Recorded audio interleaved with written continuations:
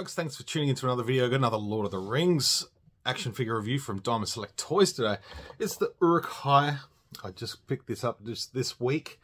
It arrived. I did get two, so I'm excited to share sort of both variations of the figure in terms of, you know, different ways to display it, different heads, different weapon sets, a couple of different hands, and yeah, the ability to remove just a couple of the parts of the armor, so you can differentiate a couple of the guys from the army, from the Uruk Hai army, and have a couple of display options, which is really great. So without further ado, let's bust them open and have a look.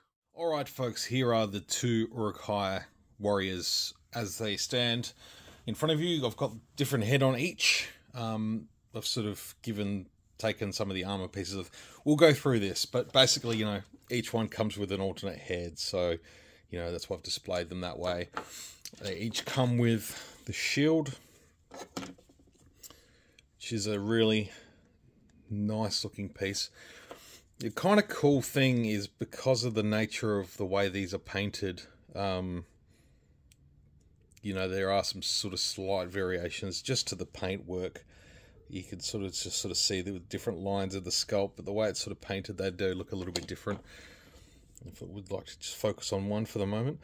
Yes, just a simple, well, I guess the Lurtz figure that I just reviewed last week is more likely to be a repaint of this as opposed to the other way around.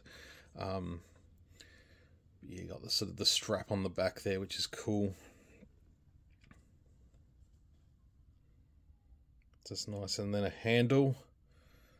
So you can tuck the arm through and have him gripping on the handle, which is great. I'll give you a look at the spear that this one is holding. That's quite a big piece, as you can sort of see. It stands quite tall. But yeah, this is nice as well. The lights just don't want to be nice to me at the moment. That's alright, a little bit of flickery there. But that's nice. And obviously the sword here, which was again reused for Lurtz. But again, I talked about the whole industrialization of Isengard and Saruman's army of Uruk Hai, and you know, these are just basically just quickly forged pieces of bashed up steel. There's no elegance to them whatsoever.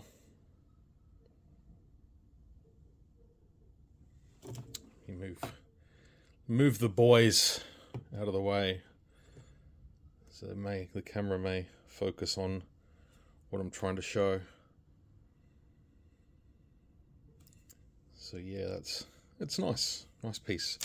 And each of them have these sort of removable armor parts, which once you pop off the hands, you can put these up on the sleeves, like so. There's a little bit of flex there, so it allows for the hand movement. But I think I'll be having them both sort of armed up with the armor, just for the purpose of the video. I thought I'd remove it off one of them. And then naturally get a pair of hands, so you get the open hands. I find this is good for, you know, once you've got it through the shield, you can sort of get a bit of an easier grip than trying to get the closed sort of hand around that. It just sits in there a little bit more relaxed, which is nice. And then yeah, as you can see, each figure has just the sort of gripping hands, which is fine. So let's take a look at the unarmored head. And part of me wants to get, you know, the spare one and do the Two Towers bit with the head on the spike and mold a tongue hanging out of it after the Rohirrim attack on the edge of Fangorn Forest. I reckon that'd be a cool little display piece.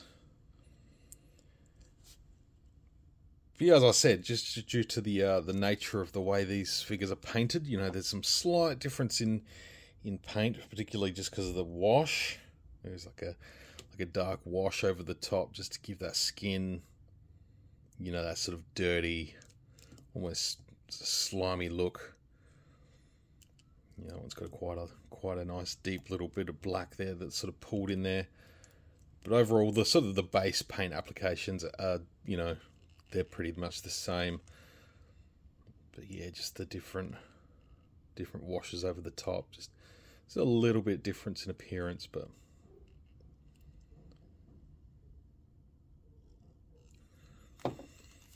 as for the armor, it looks nice, nicely sculpted actually. And the way it's been painted, and you know, it looks like, you know, banged up steel. You know, they've been sort of pressed and whacked and hit into shape. And the sort of the chainmail pattern underneath, really nicely done. And the hair on the figure sculpted really nicely too. These guys have got beautiful long hair. Belong in a shampoo commercial. I imagine their hair would stink, honestly. I reckon they'd have filthy, dirty hair. But yeah, the sort of wash through the chainmail looks really, really nice too. Even the belts, you know, the way they're sculpted, even the holes in the belt there for the pins, that's really nice. You know, it's just a detail you wouldn't expect, but it's good. And sort of weathering on the skin of the arms, down the legs.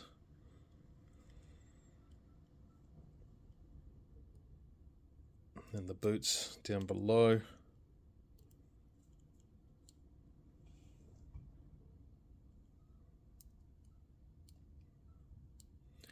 Yeah, just nicely sculpted details. That's what I love about these particular figures. They're just pretty damn nice. Now, I won't go into too much detail with this guy. We'll just take a look at his head, because the rest of it's more or less the same. Again, nicely sculpted. Slightly different. Again, just in the paint applications, but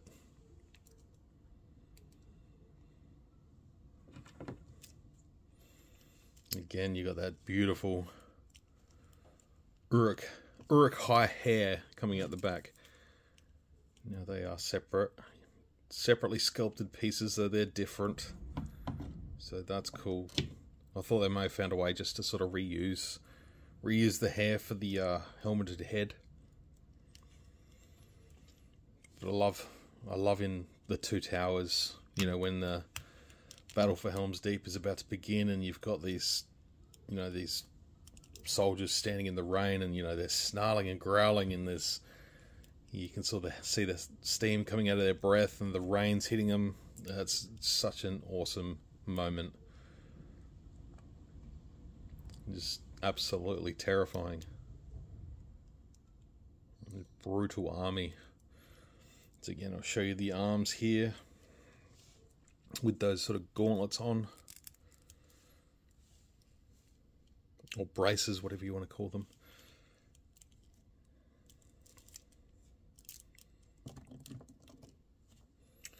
But yeah, really happy with this figure, these figures. I will sort of display them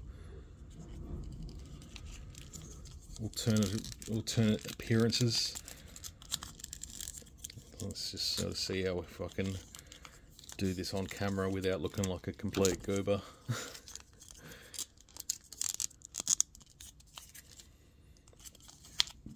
You know what, it might actually be easier. Pop the hand out. I said might. There's no guarantee that this is going to work. And just pop the hand in. There we go. You know, I'll rejig it, but once it's sort of down there, I'll probably more than likely switch it over to the other side so it's got that sort of cut out bit there.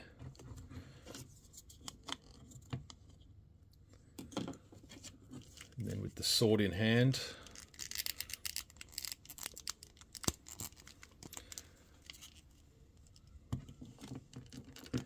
You have another hulking brute of an Uruk. Well, these guys are going to look great with Lurtz standing between them. I'd love to see, I don't know, my main thoughts were like the Berserker from Helm's Deep. The one that,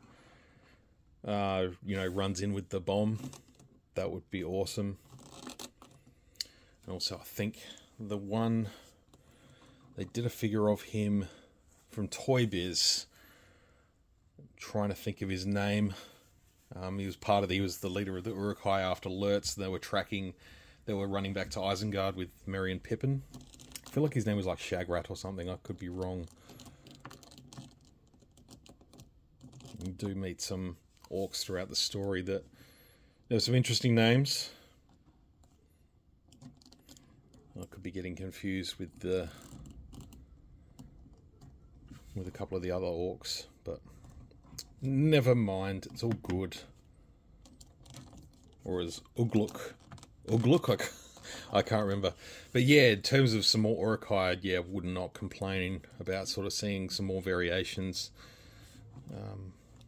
Use the same base figure, but get something else out there. Being the sort of Diamond Select, being the sort of toy company they are, they're sort of just, they're very sort of sparing with their releases. It's not a mass market retail sort of toy line. Even now, I'm really happy with how the toy with this line's going. Yeah, I love these figures. It's nice to have them. But yeah, definitely love to hear your thoughts down below. Drop a comment. See you downstairs for a discussion about Lord of the Rings. And yeah, hope the next sort of wave comes out soon. I think it's Saruman the White and Samwise Gamgee. I believe they're next on the slate, and then after that, I believe it'll be Merry, Pippin, and Gandalf the White. So yeah, what other characters would you like to see? Sooner rather than later in this line. Personally, I think the Berserker Uruk would be awesome. I think Éomer, Éowyn, it's endless, really. King Aragorn would be sweet. Faramir, just bring them all on. Just do it. Alright, folks. We'll see you on the next one.